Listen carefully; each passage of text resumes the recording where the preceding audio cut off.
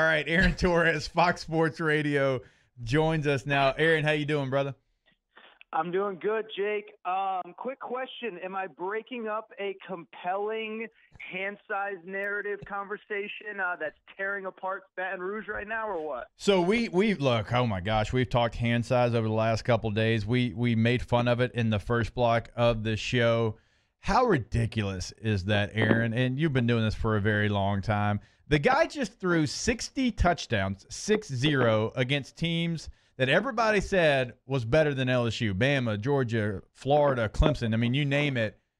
The proof is in the tape. Who cares how big this guy's hand size is? 100%. Yeah, no, it was so funny because I actually, I've been just running around the last 2 days, and so I just sat down to grab a bite to eat and flipped on the TV, and it was the lead topic on the show that I turned on. And, and I just got a chuckle out of it. And so it was appropriate that I was coming on with you guys. But, yeah, I just tweeted something pretty similar. I'll take the dude. I'm much more concerned with the fact that he threw 60 touchdowns against, as you said, Alabama, Georgia, Clemson, Florida, Auburn, Texas A&M, Oklahoma, Texas, than I am, whatever the measurement ended up being yesterday. The combine, to me, I mean, there's so many different ways we could go about this, but I want to get your Don't get him going on the combine. Don't get me going on the combine. But what's your opinion of the combine? What do you think the most important thing that these franchises can learn about a prospect is from the combine? Yeah, it's a great question. I mean, I know you probably went through it, Jacob. You probably have better insight than me. I think certainly on the basketball side, from people that I've talked to, I think what it's really about more than size, speed, weight, because you do have film, and Joe Burrow has 2 years as a starter, various other points throughout his career at Ohio State. I just think for teams it's a great opportunity to get in front of a kid, get in front of a player, and see who he is, what he's about. I know we get the ridiculous questions that come out of it, but I do think that part is an important element of this all, is that when you're using specifically a first-round pick, you're investing financially in that kid. Now, it's not as much as it used to be. The contracts have changed. But, you want that person to be a contributor and a face of your franchise going forward, especially if you're drafting a quarterback. And so I do think the value of getting in front of a kid and a kid getting in front of a coach, a GM, an owner, or whatever, I think that part has value. I think the height, weight, size, speed, I think all of that is a little bit overrated unless the guy is just completely out of shape like Maurice Claret, 10, 12 years ago, whatever it was. But other than that, I think it's more just being able to kind of meet face-to-face.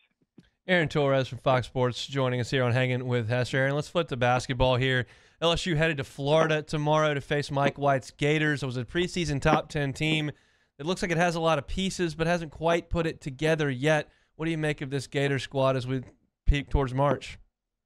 Yeah, I think it was either last week or the week before we spent a lot of time talking about them. I'll give them credit. They have looked good the last 2.5 weeks, more like the team that we thought they were going to see that we thought we were going to see in the preseason. They did not win at Rupp Arena. They had won 3 straight before that.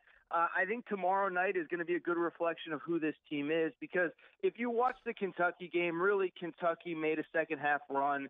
They were in control, had a couple of kind of stupid turnovers late, but really were about probably 6 to 8 points better than Florida over the course of that game. And so my big thing with Florida, are these 2 weeks a reflection of the fact that they just hit a soft spot in their schedule where they played Texas A&M, where they played Vanderbilt, where they played I forget, they played somebody else that's not very good. I think Georgia maybe. And is it a reflection of that, or is it a reflection of a team that's actually turning a corner and, to your point, Jacob, actually maybe starting to look like the team that we thought they might look like in the preseason? I've always been a big Mike White fan. I see this year with the losses starting to pile up, some frustration on Twitter. I realize you can take Twitter for what it's worth, but what's kind of your impression of Mike White from 10,000 feet? Yeah, it's tough because I kind of see both sides, where I do think he's probably been a little bit disappointing. The last 2 years, I think there's no doubt that they have not achieved relative to preseason expectations. Now, to their credit, they did turn things around late last season in the regular season. But at the same time, like I said, I think overall you would consider both seasons somewhat of a disappointment, and this year certainly a disappointment to this point in the season. But listen, Florida fans were also probably realistically a little bit spoiled by Billy Donovan. I mean, now that we're removed from that, 4, 5, 6 years, whatever it's been, That guy made 4 Final Fours, won 2 national championships, had plenty of other teams that were contenders, and just couldn't break through. I think they made a bunch of Elite Eights. I think they made like 3 Elite Eights in a row and didn't make a Final Four earlier this decade. And so I only bring it up because, I think fans were probably a little bit spoiled by that guy, and I think that we all just thought the foundation was built. The next guy is going to keep rolling. It hasn't been the case. But I also don't think it's unfair to say that, like I said, the last 2 seasons they've disappointed relative to expectations. They've disappointed relative to the talent on their roster. And at a certain point, you do have to hold the head coach accountable. And I understand a Florida fan that is a little bit frustrated with him right now.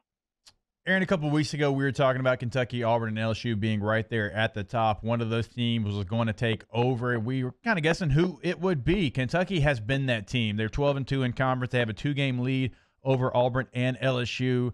Hagens, Richards, those guys have really stepped their game up. And we didn't really know because this is an older team for Kentucky. Now, it's not a veteran team by other people's standards, but for them, it is a very veteran team.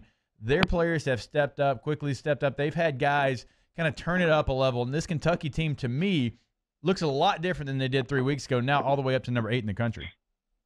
Yeah, I was talking to somebody, just a friend, but that works in basketball that I respect, and he thinks that having that veteran presence could be the difference in them getting back to a Final Four. They haven't been back since 2015, which doesn't feel like that long ago. But for Kentucky fans, they have the expectation of national championship, being at least in the conversation, playing on the final weekend every year.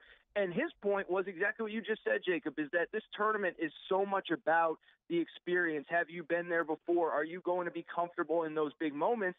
And ironically, last season when Kentucky lost, it was with a bunch of these same guys that are playing for them now on the court. Obviously, a couple guys, P.J. Washington, Tyler Hero left.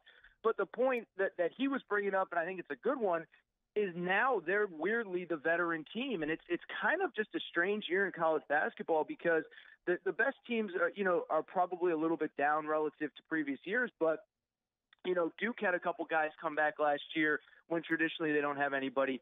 Kansas, as we saw this weekend, Udoka Azubuike is a senior. Devon Dotson is a sophomore that was right on that NBA draft cusp and decided to come back last year. Kentucky's the same way. And so those elite programs, they're always going to recruit the best talent just because history tells us that's going to be the case. But this year, those teams weirdly have a lot of guys back, which I think is only going to help them as we get closer to the NCAA tournament. The SEC had its bumps in November and December for sure. What do you think the committee thinks of the league when they get to the room in Selection Sunday? I think the committee thinks that they would hope that somebody besides Auburn, LSU, and Kentucky could consistently win some games, man. It's funny. A little preview of my podcast. I do have Jimmy Dykes on Thursday's show, and I recorded with him this morning, and we kind of talked about this. It feels like half of the league is on the bubble. Arkansas is on the bubble. Mississippi State's on the bubble. I think Florida's probably a little bit closer to the bubble than a lot of people realize. South Carolina was there. And I bring up all these teams because it's not only that they're on the bubble, it's the fact that, they're not winning the games that they're supposed to get themselves off the bubble. And every program's a little bit different. Obviously, look, Arkansas had some injury issues, whatever.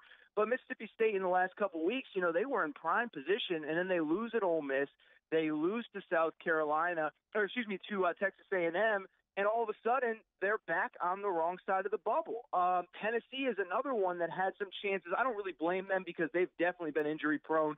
But they had their chances, and they couldn't do it. Florida, as we just talked about a minute ago, has some bad losses. They lost at Ole Miss by 18 points. That's just not a game you're supposed to lose. And so I think the selection committee says, I don't care whether we're going to give you 4, 5, 6 bids. We just need to figure like somebody needs to step up and grab, like I said, that 4th or 5th bid, because I watch these teams, and some nights you watch a Mississippi State or an Arkansas, and you say, that for sure looks like a tournament team. And then 2 or 3 days later, they take a bad loss. So I think that's the big thing with the committee right now is can they get any consistency from these teams outside the top 3?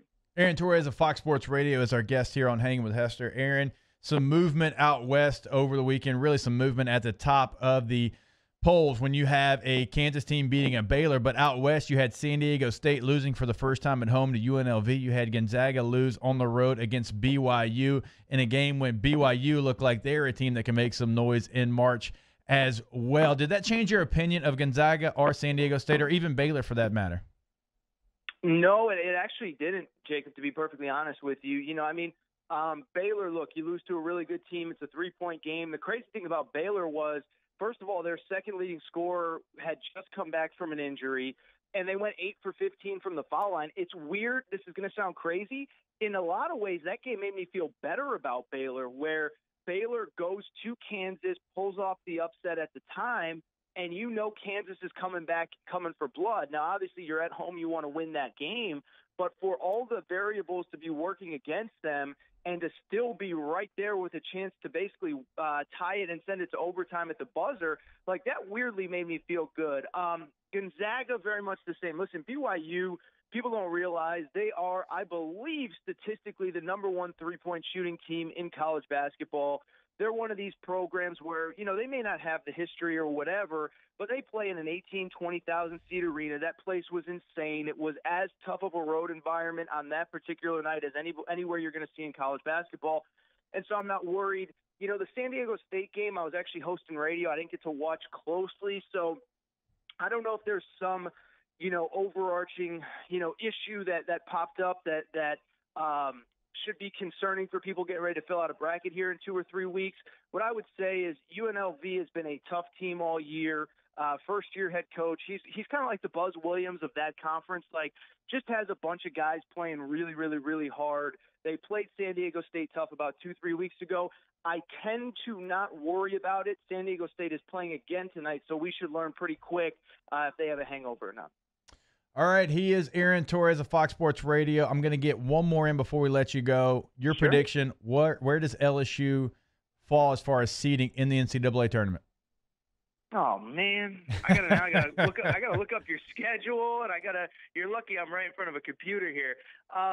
Where are they at? Like a 6-7 on all the practice? So I believe actually Fox Sports has them as a 6. ESPN has them as an 8. So it really seems like they're anywhere in that window.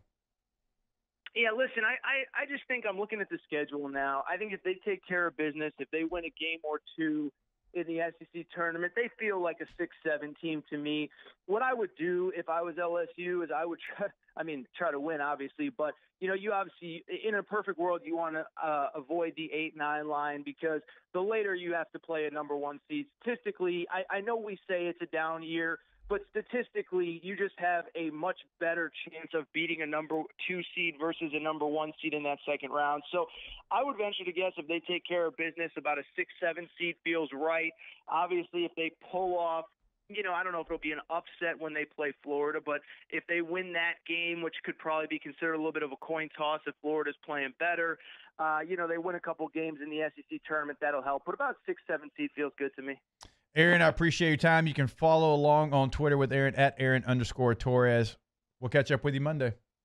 All right. Thank you both. Have a good afternoon.